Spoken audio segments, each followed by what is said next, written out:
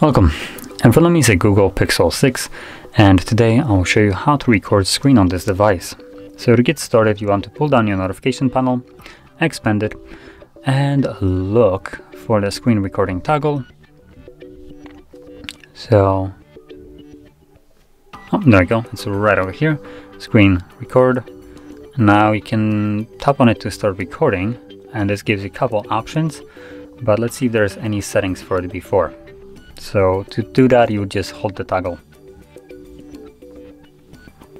But it looks like there is no settings, unfortunately. So I guess we're stuck with just like the bare minimum for screen recorder.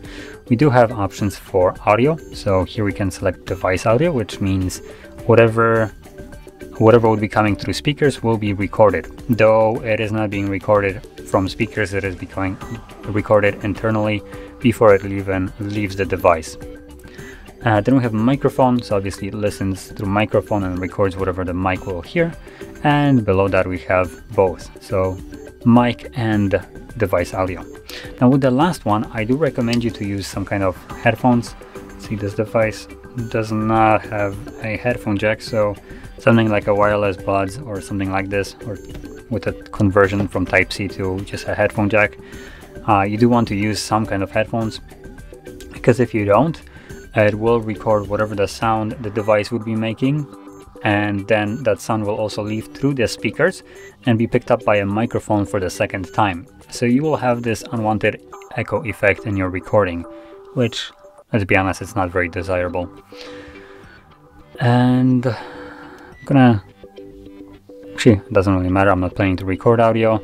You also have the option right here to record screen touches. So if enabled, this will just show a semi-transparent gray dot on the screen wherever you were pressing or dragging your finger. So from here, you can select start. This will count down from 3 and then begin recording. And as you can see, there's the transparent dot that is following my finger. And whatever application you will open right now will be recorded. So as you can see, I can open up something like, well, this, or settings. Let's see, do we have Netflix in here? No, we do not.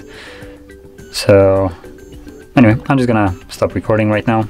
So to do so, you just pull down the notification and select stop. Now the reason why I wanted to open up Netflix is just to showcase one little gimped option right here. When you're trying to record any kind of streaming application like that, Netflix, Hulu, or stuff like that, those applications basically block your screen recorder.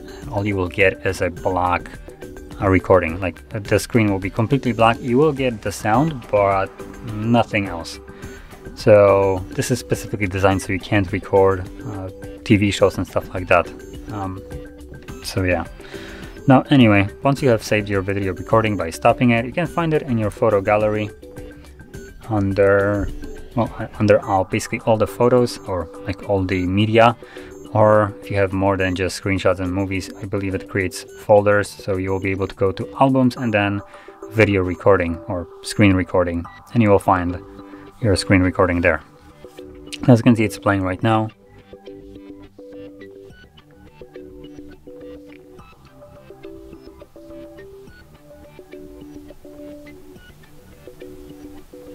So there we go, there is the screen recording.